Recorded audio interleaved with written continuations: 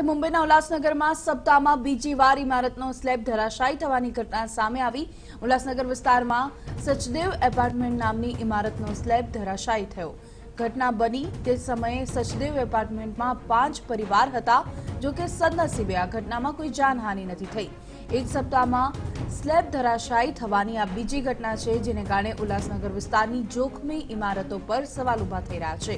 તો હાલ તો જોખમી ઇમારતને લઈને લોકોમાં ભયનો માહોલ જોવા મળી રહ્યો છે, ત્યારે નગર નિગમ પ્રશાસનની કામગીરી સામે પણ પ્રશ્નો ઉભા થઈ રહ્યા છે અને તંત્ર કોઈ દુર્ઘટના થાય તે પહેલા આ જોખમી ઇમારતો અંગે નક્કર કામગીરી કરે તે જરૂરી છે।